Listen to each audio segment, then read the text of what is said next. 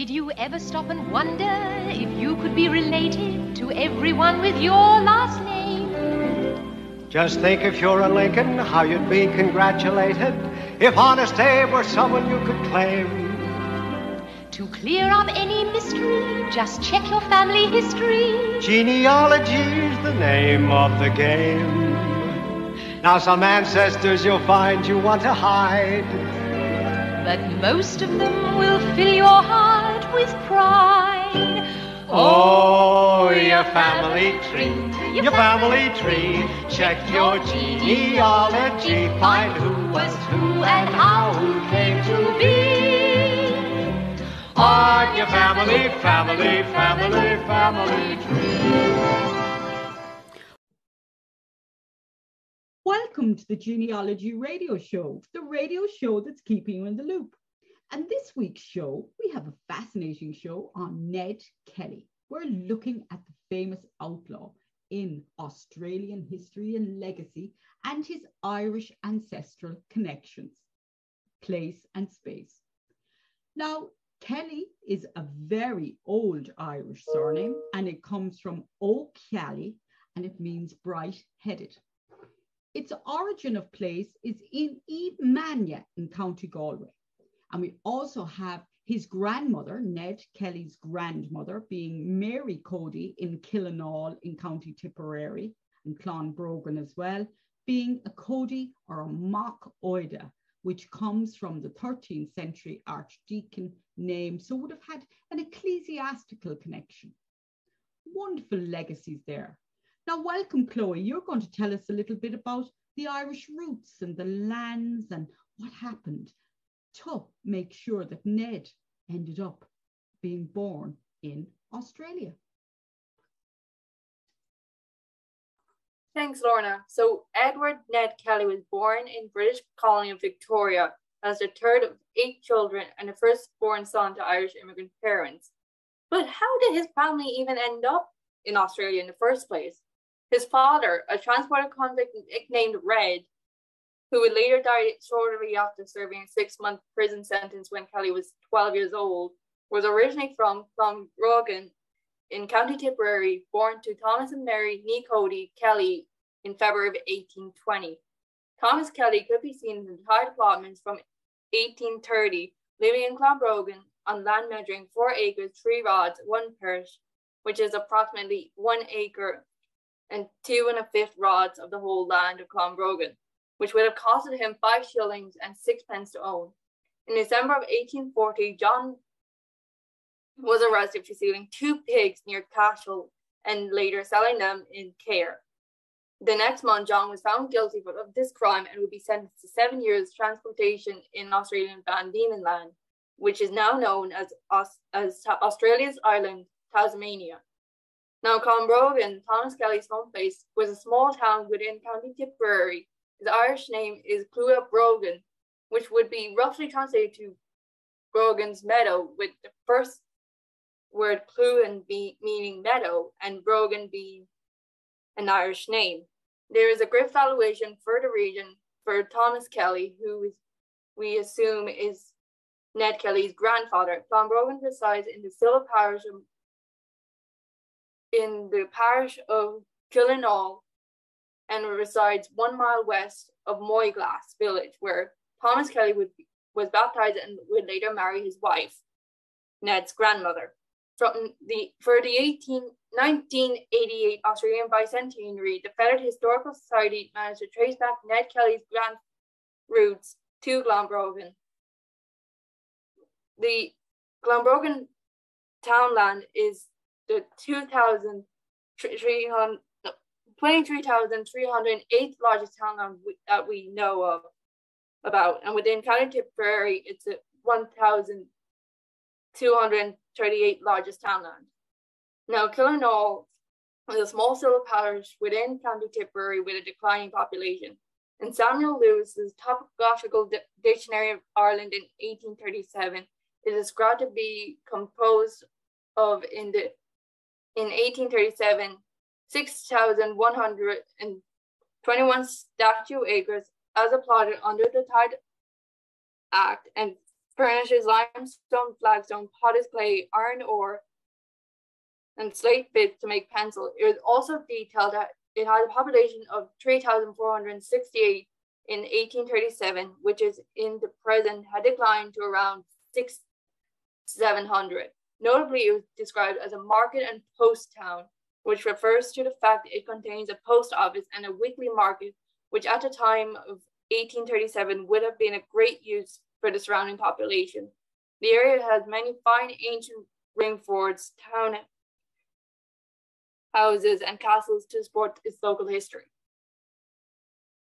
That's very interesting, Chloe, and thank you very much for that wonderful research using the 1837 Samuel Lewis Topographical Dictionary, which was freely available online through Ask About Ireland and so on, and also in Library Ireland. So there's many sources for the sources we use for researching in the Genealogy Radio Show. And what's next? Are we talking about the transportation of Red Kelly? Yeah, so Ned Kelly's roots come from his father, John Kelly, who was transported to Australia for stealing 2 pigs. And when we say transported, that is, what we mean by that is penal transportation, which was the relocation of convicted criminals to a distant place, often a colony, for a specified term. When prisoners finish their sentences, they are often they're allowed to go back home, or they can stay and move into the colony that they've been moved to. And the 2 big colonies that people were moved to were America and Australia. John Kelly, who was transported, evidently chose to stay in Australia, but did he really have a choice? To return back home would require that he would have enough money for the fare, which would have been challenging for someone just out of jail, and has no money. Fees would have been around £15 to £20, which adjusting for inflation would have been about a few £1,000s today.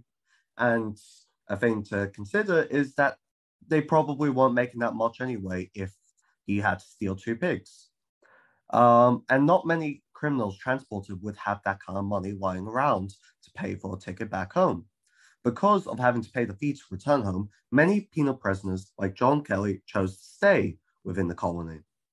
Since most don't come back, transportation was a heavy punishment, but for what crimes was it given out? Well, in John Kelly's case, it was the theft of 2 pigs, and theft makes up the majority of the crimes of those that were transported. Aside from those convicted of theft, the others were either protesters or criminals that execution was deemed too severe for their crimes.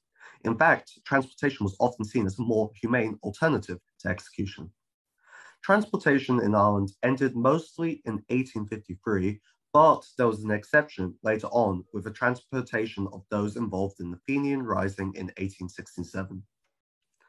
Transportation ended in Australia mainly because of growing protests by colonists who saw it as giving Australia a bad look to potential settlers. And before this, transportation ended in America because of, the American Revolution, which led to Australia being the main and was the main place for where they were sent afterwards. I'll pass it back to you. Thanks very much, Jack. And that's really interesting. What about John Red Kelly's transportation journey? I think we've got the name of the ship and so on. Or are we going to speak about place? Is it Victor? I could discuss a bit about Ned Kelly's life as a bushranger if you're thinking about that at the moment. Yes, but we're also talking about our place of transportation. So, Cian? Oh, yes. Are you talked about Van Diemen's Land, Cian? Of course. Van Diemen's Land was where Ned Kelly arrived at Hubbard Town, Van Diemen's Land, on the 2nd of January, 1842, aboard the Prince Regent. After finishing his sentence in January 1848, Red Kelly moved to Victoria and found work at James Quinn's farm at Wallen as a bush carpenter. On 18th of November 1850, where Kelly married Ellen Quinn, his employer's 18-year-old daughter, at St. Francis Church. Father Gerard Ward, Prince at St. Francis Church, Father Gerard Ward associating. The couple subsequently turned their attention to gold digging and earned enough to buy a small freehold in Beveridge, just north of Melbourne. The place he landed, though, was the southern Australian island colony of Van Diemen's Land, as was known for 1642 to 1855. It's modernly known as the Commonwealth State of Tasmania now. The island was discovered by Europeans in 1642 and named after Anthony Van Diemen, the Governor-General of the Dutch East Indies. Abel J. Tasman, a famous navigator under Van Diemen's command, was the first European to see it. The first British inhabitants kept the name in the early 19th century. Van Diemen's Land became an independent colony in 1825 after being a component of the territory of New South Wales since 1803. The colonists' aggressive, belligerent efforts to increase their dominance of the island resulted in a long-running struggle, the Black War of 1804 to 1830, that pitted settlers and British soldiers against the Tasmanian Aboriginal people, nearly resulting in their extinction. During the years of 1855 to 1856, the island became self-governing. The long-awaited name change to Tasmania went hand in hand with its development. Since then, Van Diemen's Land has been associated with the horrors of incarceration and ethnic warfare. I'll pass it back to you.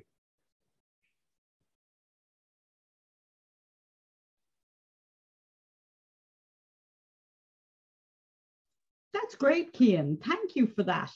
And it's really important to know the place that he came from, and he went, he made another journey. So it's a two-stage journey. And we're going on to Victor now, who's going to talk about, we've talked about his ancestry of John Red Kelly, and we've learned that he married and so on to Ellen Quinn. So Victor, tell us the rest of the story. Of course. So Ned Kelly is famous for being an Australian bushranger, but what is a bushranger? A bushranger was a bandit in the 18th to 19th century Australian outback who robbed stagecoaches, small settlers, Aboriginals, and miners.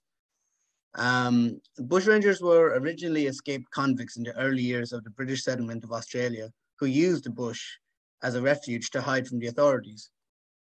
By the 1820s, the term had evolved to refer to those who took up robbery under arms as a way of life, using the bush as their base. The number of bushrangers declined due to better policing and improvements in rail transport and communication technology, such as telephones. Although bushrangers appeared sporadically in the early 20th century, most historians regard Kelly's capture and execution in 1880 as effectively representing the end of bushranging era. Other famous bushrangers include Dan Morgan, who had the nickname Mad Dog. The reason Daniel Morgan was called Mad Dog was because of his erratic nature of killing. For example, he killed a policeman merely for saying hello. So what's interesting about bushrangers is their fame and glorification in Australian cultures. Many films have come out with bushrangers as a topic. Some films include Stingaree, a 1934 film based on the novel with the same name. Bushranger films had been so popular in the early 20th century that a ban was implemented in 1911. This ban prevented films from having a negative influence on the Australian population. This ban ended in 1930. So why did these characters like Ned Kelly and Marin Cash, another famous bushranger, famed for his gentlemanlike behavior, so why did they become like mythical-like creatures and inspire stories for generations after? The behavior comes from the whole appeal of rebellion against social norms and society as a whole. Stories with criminals as the protagonists have been popular since known history. For example, Robin Hood, which Ned Kelly is actually sometimes compared to, the Australian version. So Ned Kelly's first run-ins with bushranging started in 1869 at the age of 14. Kelly met fellow Irish-born Harry Power, that was his alias, his real name was Henry Johnson, who was a transported convict who turned to bushranging in northeastern Victoria after escaping Melbourne's Pentridge prison. The Kellys formed part of his network of sympathizers, and by May 1869, Ned had become his bushranging protege. At the end of the month, they attempted to steal horses from the Mansfield Point property of squatter John Rowe as part of a plan to rob the Woods Point Mansfield gold escort. They abandoned the idea and fled back into the bush after John Rowe shot at them, and Kelly temporarily broke off his association with power. Kelly's first brush with the law occurred in mid-October in 1869 over an altercation between him and a Chinese pig and fowl dealer. According to the Chinese man, he passed the Kelly family home and Ned brandished a long stick and declared himself a bushranger before robbing him of 10 shillings. Kelly gave evidence in court that the Chinese pig and fowl dealer had abused his sister Annie in a dispute over his request for a drink of water. He then beat Ned with a stick after he came to her sister's defense. Annie and two family-related witnesses corroborated Ned's story and the charges were dismissed. Kelly reconciled with Harry Power again in March 1870, and over the next month, the pair committed a series of armed robberies as police scrambled to find them and identify Harry Power's young accomplice. By the end of April, the press had named Kelly as the culprit, and a few days later, he was captured by the police and confined to Beechworth Gaol. Kelly faced court on 3 separate robbery charges, the first 2 which were dismissed as none of the victims could positively identify him. On the third charge, the victims also reportedly failed to identify Kelly, but they were in fact refused the chance to identify him by the superintendent at the time. Instead, the superintendents told the magistrate that Kelly fitted the description and asked him to be remanded for trial. He was sent to Melbourne to face court. No evidence was produced in court, however, and he was released after a month. Historians tend to disagree over this episode. Some see it as evidence of police harassment, which Kelly thought or said was happening. Others believe that the Kelly family intimidated witnesses, making them reluctant to give evidence. However, another factor in this lack of identification may have been that witnesses had described Power's accomplice as darker toned. However, police believe this was just Kelly going unwashed. There is no doubt that Ned Kelly was a notorious criminal and he was feared as a thief and murderer across Victoria and beyond. While it is unknown how many supporters Kelly had at the time, a national myth arose over time portraying Kelly as a victim of police harassment and an underdog who had the bravery to stand up to the authorities. He also wrote a letter called Kelly's Geraldary Letter, an 8,000-word document in which he attempted to excuse his actions and make a case for unfair police harassment. Joe Byrne revised the letter in a clearer handwriting after Kelly dictated it to him. The letter was written in 1879, at the time that the Geraldary Bank was robbed. Kelly handed the letter to Edward Living, the bank's accountant, and asked him to get it published. However, Living, the accountant, boarded a train and handed the letter over to the police. The letter, despite its rough language and lack of grammar and punctuation, provides a significant insight into Ned Kelly's personality. It details Kelly's account of events leading up to Fitzpatrick's shooting and the gang's murder of police officers at Stringy Bark Creek.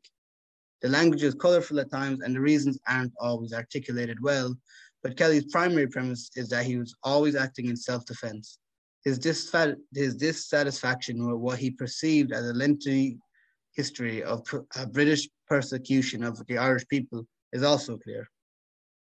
So I hope that gives you a bit of insight into Ned Kelly and bushranging and just who he was. Thank you very much. Thank you, Victor. That's very interesting. And it's very interesting because it shows that the old stories get replayed in the new countries, you know, that they very much get replicated. And so I think we've really covered a little bit about our antiquity and of sources, where we can look at the tithe allotments to see where Ned Kelly's grandfather would have farmed, and Griffith's valuation, which provides another source, and also Samuel Lewis' topographical dictionary. And then more records when you're going and seeing what's happening, even the records of being the court being Care and Cashel, and that whole area being highly policed, and there always seems to be getting into trouble over thefts of pigs or something to do with pigs at the time. So highly prized agricultural produce. That's all for today. Our show is podcast out after 4 o'clock on a Thursday and repeated on a Sunday. And we really welcome your support, and we're the radio show that's keeping you in the loop. Did you ever stop and wonder if you could be related to everyone with your last name? Just think if you're a Lincoln, how you'd be congratulated if Honest Abe were someone you could claim. To clear up any mystery, just check your family history. Genealogy's the name of the game. Now some ancestors you'll find you want to hide, but most of them will fill your heart with pride.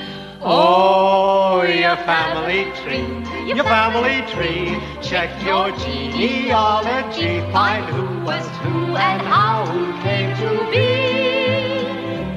On your family tree.